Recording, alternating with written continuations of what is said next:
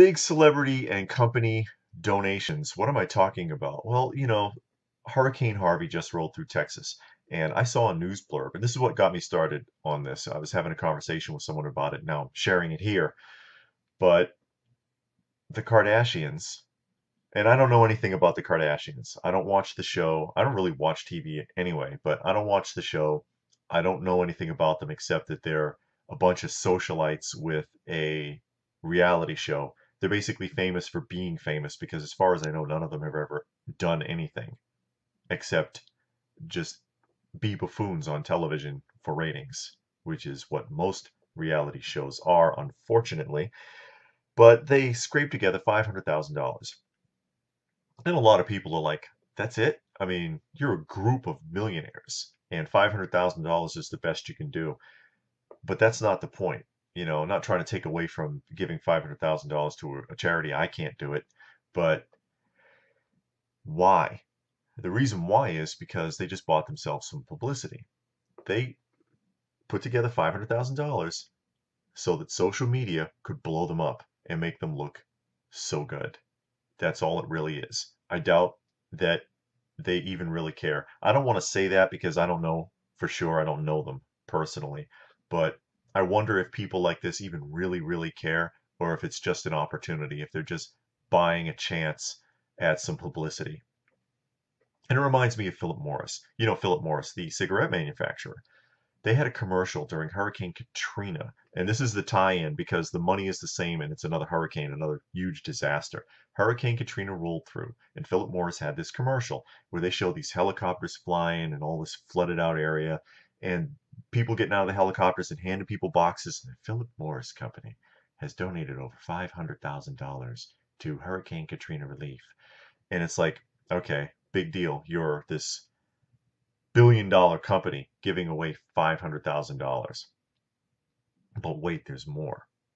You see, it was later revealed, and I looked for this commercial. I wanted to show the commercial. I can't find it. I'm sure Philip Morris has done a lot to make sure nobody ever sees this commercial again after what happened. But if you find it, put it in a link down below. Put it in the comment section, somebody, if you know what I'm talking about, or if you remember this commercial. What happened was, it was revealed that they had spent over $12 million on the advertising. So then it's like, wait a minute, Philip Morris. You gave $500,000 away and then spent $12 million in order to brag about it. That's just publicity, folks. But you see, nowadays, with social media, you don't need to purchase commercials in order to advertise yourself anymore, do you? If you're well known enough, like the Kardashians, you get that publicity for free. How do I know that? Because I'm Batman. Batman. Don't tell anyone. Now, the other commercial that really got my attention just recently was the one from Walmart. Walmart. And it comes on where they're showing Texas, and they're talking about the people and the heart of Texas banding together. And they go on and on like this. What are you talking about? Are they asking for donations? Because everybody's always begging everywhere for donations. You can't walk down the street without somebody begging anymore, it seems. But at the end of the commercial, it talks about Walmart has given over $25 million to this relief for Hurricane Harvey. And I'm like, okay, here we go. They bought themselves some advertising. But it's more to it than that. Because if you read the fine print underneath the $25 million, it states that they collected it. It doesn't say they gave away their own money. It says they collected it for the relief, which basically means, like, when you go to the store and you make a purchase and they're like, would you like to donate $1 to muscular dystrophy? That's how they got the $25 million. It's not even their freaking money. But they're going to put on this big display and make you think that they were being charitable even though they weren't. Then it also says in the fine print, this is a fine print little blurb, so you gotta, if you can, freeze it and look and read it. It also says that if anything is coming in the form of a donation from Walmart itself, it will be in the form of merchandise. So they're giving away probably clearance stuff or whatever they get laying around extra that they don't need or that they didn't pay much for, because even if they did give away $25 million worth of merchandise, they only paid 10 cents on the dollar or less for it. So it's really not $25 million, even though the sticker price is, and they can claim that. So that's how that works, folks. And I'm tired of it. You get to a point in your life where you're old enough, because I know I fuss a lot on this channel, but when you get old enough, that's what you do. When you start to really see the big picture and how people are, it's disgusting. It just disgusts you. And I, for one, am sick and tired of the charities. I'm tired of people begging, begging, begging all the time. Not people, but companies and celebrities always begging people who don't have it, but not really doing anything themselves. You know what I mean? You're the 1%. You're the ones who could make a difference, but you don't. You put it on everyone else to make the difference for you, and you use your celebrity status or your power as a company to try to influence everyone, to ask them, to make them feel guilty about things.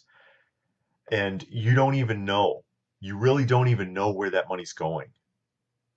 Take a look at the disaster in Haiti, the earthquake in Haiti. Haiti was completely destroyed. Look at Haiti now. It looks the same way. Nothing has been done there. Nothing really has been done there. The Haitian government and other agencies have been tied up in lawsuits for years with all the charities that collected billions of dollars. And the Haitian government and the agencies working over there want to know where the hell that money is all these years later. They don't have it. And they're not going to get it. They're not going to get it. The biggest one, by the way, the Clinton Foundation, in charge of something like $5 billion. Might be misquoting. Go ahead and take a look. Take a look. Put it in the comment section if you find it or if you know. Because I'm not sitting here reading anything. I talk off the top of my head for the most part, but because I'm mostly going from experience, talking about myself usually. But where'd the money go? All these people in good faith, people like you and me, gave money. All right. And these mega corporations and these celebrities coerced people or influenced people to make donations, and it ended up somewhere, but the people that it was intended for never got it. And that happens more than you think. It happens a lot more than you think. Also, it's not charity if you're blowing your horn about it. And it's a quote from the Bible. And I might be misquoting this because, I don't have scripture memorized. So if you know the quote, again, put it in the comment section. That's fine. I want to see it. But let not the left hand know what the right hand's doing. If you're going to make a charitable donation or you're going to do something for charity, just do it. You're not doing it so that you can carry a banner and act like you're so fantastic because you did something for a charity, because that's not charity anymore. It just isn't. Please like and share the video. I know I haven't usually been just coming out and saying that, but recently I have, because a lot of my videos have been getting tagged by YouTube for being controversial somehow, and it means that it doesn't get monetized. But it's not even about the money, because I don't have like billions of views here. I'm not going to get like 100 million views on every video. I'm not making any actual money, but it also puts the video all the way down to the bottom of the search engine. So unless you're already a subscriber and the notifications button has been clicked for this channel, nobody's going to see it. They've been hitting me a lot lately, for whatever reason, because I give an example. I did a video about this not too long ago and cited some examples of other videos. Hey, look at it for yourself. Tell me, is this controversial? Is this provocative? Is there a lot of excessive foul language, whatever? And it's not. I mean, it's just, the video is just me talking. this is what I do. I sit here and I talk and I give an opinion, or I talk about experiences from my life or whatever. So please like and share and subscribe if you're not a subscriber. And like I said, just think about what I said. Is it really charity? And does it really go where you think it's going? A lot of times it isn't. If you really investigate it and you really look at it, Goodwill is a good example. The Goodwill mission, you go and you buy something at Goodwill. Thank you for supporting the Goodwill mission. Goodwill isn't a charity. Did you know that? Goodwill is not a charity. They keep all the money. Their mission is, when they talk about you're providing jobs for people, they mean their own employees.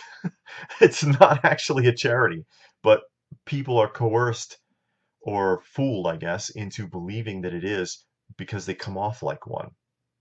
So, and there's a lot of that going around. Just be aware of it.